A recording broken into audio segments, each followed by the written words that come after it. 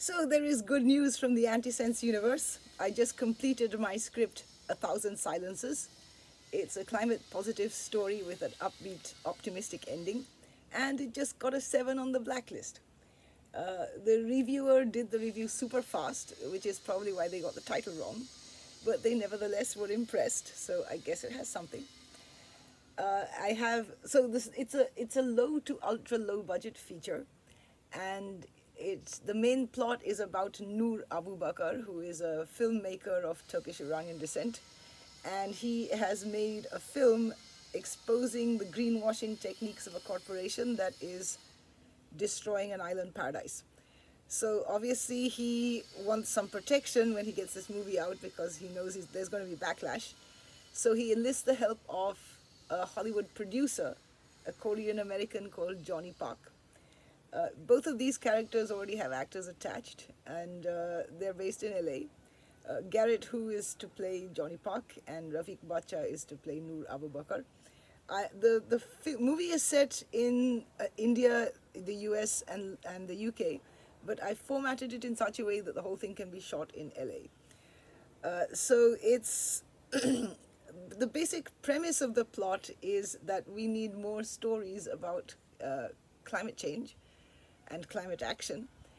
So Noor Abu Bakr starts out as a documentary filmmaker, so he's chasing the facts.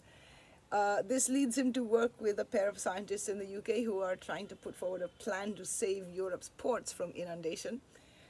But a spanner gets thrown in the works there because an Irishman turns up and says, well, you're not protecting the west coast of Ireland, so if you do this, I am going to orchestrate terror attacks on all of Europe's cities.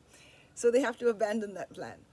But then Noor gets the idea that rather than try to make the facts work, maybe what we should do is tell stories, appeal to people's emotions. So he decides to make a what-if story about a world in which these seawalls are built to save Europe's port, but Ireland is left out in the cold and they start a war against Europe.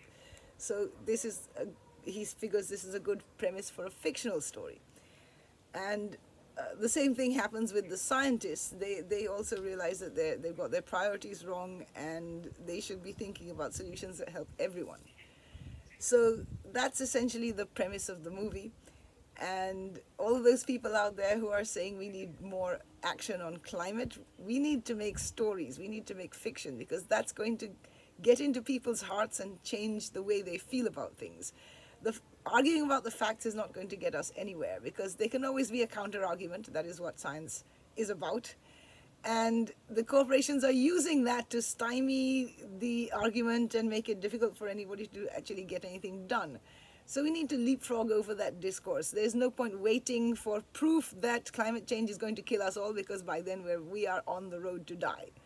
And for my homeland, that is going to be too late. So I am very invested in getting people to feel differently about the climate crisis.